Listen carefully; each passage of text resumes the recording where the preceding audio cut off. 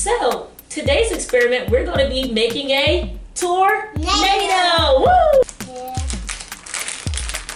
And how many drops of red are you thinking you're going to pour in? 4. 4 is a good number. Okay.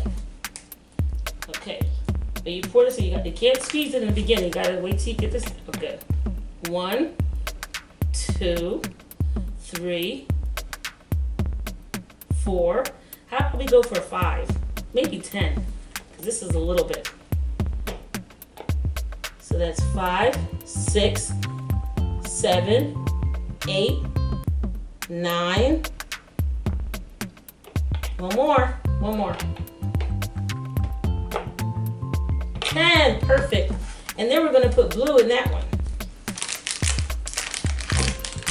So while you're opening it up, I'm going to fill this up with water.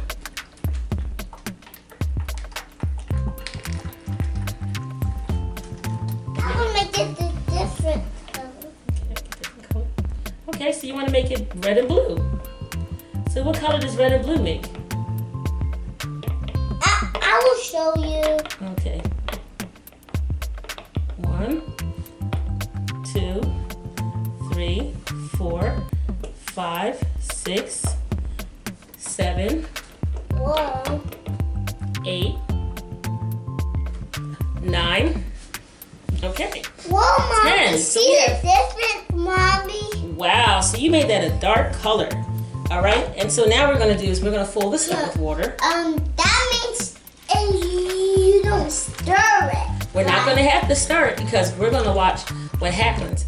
We're gonna make our tornado by turning this one upside down in here, but we have to fill this up with water. Oh my God. Fill this up with water. See, Mommy? It's dark purple. Yeah, because you mix red and blue, and that makes purple. Darker. Okay. Yeah, so this is a cool color. Now what we're gonna do is we're gonna pour this into here. Okay? So what we're gonna do is we're gonna have to put it together like this, right? And now flip it. Look, and we made a cool tornado. Look it. Whoa, do you see that? That's cool.